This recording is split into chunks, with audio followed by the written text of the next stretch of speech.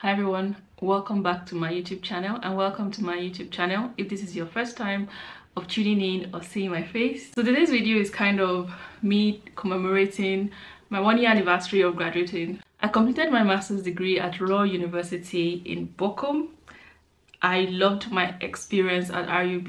It was amazing. I met amazing people. I had a beautiful experience. So this is 1 year after, and I just thought it would be nice for me to share a couple of things that I have learned from my experience. I'm really grateful for the past year. It has been an amazing experience so far.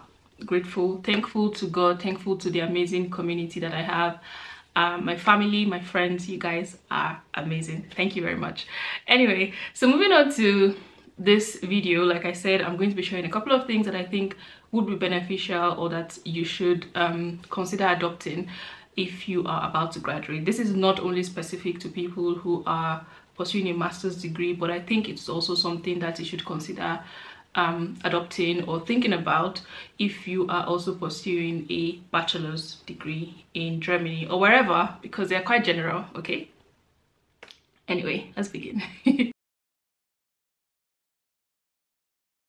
should be very selective in choosing your thesis supervisor or your dissertation supervisor if you're writing a PhD, of course, because I unfortunately had to write 2 different theses on 2 different topics, but that's a story for another day. But anyway, yeah, so I had to write two different theses on 2 different topics with 2 different supervisors actually, and I felt like if I had been very picky and put a couple of things into consideration before deciding to write my thesis at my first supervisor's chair, I probably would have only have to write my thesis 1 time.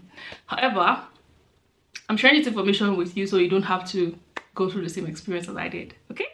Ask your supervisor a couple of questions, one of which is if you would have the freedom to ask questions during the whole process of writing your thesis. Some supervisors will tell you it is just like an exam and you cannot reach out to them whilst you're writing your thesis. And something else to also ask is who would be your primary contact person when you do have these questions. Usually busy professors would assign you to a PhD student, and you want to know if you and this PhD student align and if they're actually quite knowledgeable in the research that you're doing, because you want to have interaction with someone who would be helpful, who would help you and would answer your questions with good clarity so you know how to proceed. In relation to choosing your supervisor, speak with people who have already written their thesis and have successfully completed their thesis to know their experience with this particular supervisor. This will be relevant if you've not already written a seminar paper at this chair, or you've not taken any course at this chair, because if you've already taken courses at your professor's chair, you already have a feel of your professor's approach, so it's easier for you to decide if this person is a good choice for you or not. Most people tend to write their thesis with a supervisor that they have taken their courses through the course of their studies. So if you're doing your bachelor's and you find a professor that you like his research field and he has been quite helpful, if you ask him questions, is very open to answering questions, then yeah, probably a good idea to write your thesis at this chair. After you've written your research, it's important that you check for plagiarism, because you know you have read research papers from other people and you're kind of sometimes paraphrasing, or you're directly making reference to a particular paragraph or a particular statement that has been made in this research. So you want to make sure that you have not plagiarized in your work, because here in Germany, taken really seriously, you might actually end up failing your thesis. I used Turnitin and a couple of paid applications. There are also some free ones, but to be honest, when you're writing 50,000 words of research, it's quite stressful to start using the free versions of plagiarism checkers, because they have a word limit of I think 1,000 or 2,500 depending on the one you decide to use. This point is very important because a lot of people tend not to do this, is taking a rest, chill, okay? And I'm not saying chill and forget about your research. I'm saying chill when maybe you have a writer's block and you're unable to progress or you don't know how to proceed. But when you have a clear mind, you have the opportunity to see things from a different perspective. While I was writing my master's thesis, I was quite ambitious. I wanted to write every single day because I had a 4-month time frame, and on days I did not write anything, I felt bad. And then I felt like, okay, if I'm not writing a particular amount of words in a particular day, then I multiply it on the second day, and then I feel overwhelmed and I end up not doing anything. So what I'll suggest is, on days you are unable to write something, maybe you have a writer's block or you don't know how to proceed, you might want to read a couple of more research papers, have a look at your outline, see if what you've already written aligns with your outline that you've presented to your professor. You might want to do some programming if you need to do some programming with your academic research, right? That way you're not racking your head to, you know, put words together and make sure that you're not plagiarizing anything. So just try to rest your brain, rest your body, take walks, go to the gym if that's something you're into, visit your friends, hang out with your friends, go out. Yes, just rest and eat as well. Eat. People tend to forget to eat.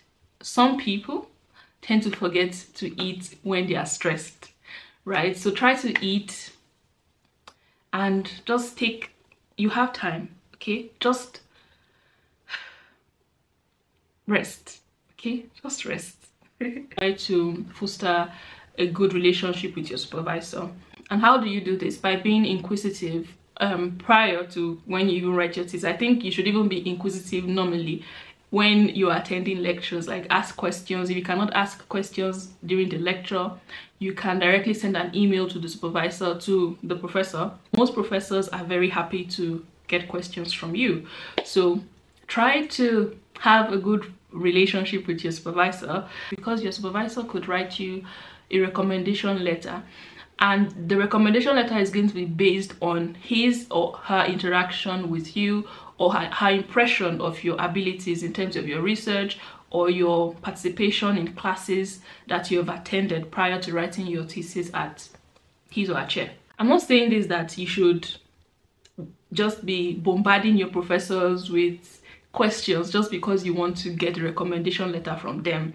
It should be genuine because you want to, I don't know, you want to learn more about this particular research that you are writing on, you know. I think this is also important for people who want to pursue a doctorate degree, because then you can already have a working relationship with your current supervisor, who might end up being a second supervisor for your dissertation, or not, but someone you could potentially ask questions if you choose to advance your current thesis topic to another level, you know.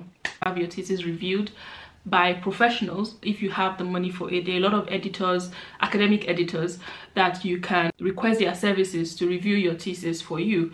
Also, what I did was, I have a friend who is very smart, and I sent him my thesis and he read it. I also sent it to my siblings who are not economists in any way or form, because, you know, when you read an academic research from biology or medicine, being someone who is not in that field, you should be able to understand where they're coming from, right? So I sent it to my siblings to get an objective view so that they can read it and tell me if they actually understand it clearly. Because trust me, if they do not understand it, then your supervisor would probably have some issue with like that part of your research, and it's probably something that they would ask a question on during your defense. Referencing is an important aspect of your research, because you have to make reference to every material that you're using or that you used in your research to avoid being marked down, because these things are going to be checked. Okay, and there are different types of referencing. You have to speak with your supervisor to know which one he or she prefers. For the referencing, you can either use APA, MLA, and a couple of others. Like I said, speak with your supervisor to know which one they prefer. And in terms of referencing, I think using a program would be beneficial in the sense that it would be easier for you instead of having to type out each academic paper that you've read, because trust me, it's going to be a handful. And I'm not talking 10 academic papers, I'm not talking 15 academic papers. Options are Citavi, There's also Zotero. Citavi is the one that is highly recommended at my university and in most universities in Germany. But there is Zotero, there is Mandali, yeah, and a couple of others as well. So see which one is easier for you to learn. In my university, for example, they offer training on how to use Citavi for referencing. So you might have to check out your university to see if they also provide this option for you to learn how to reference.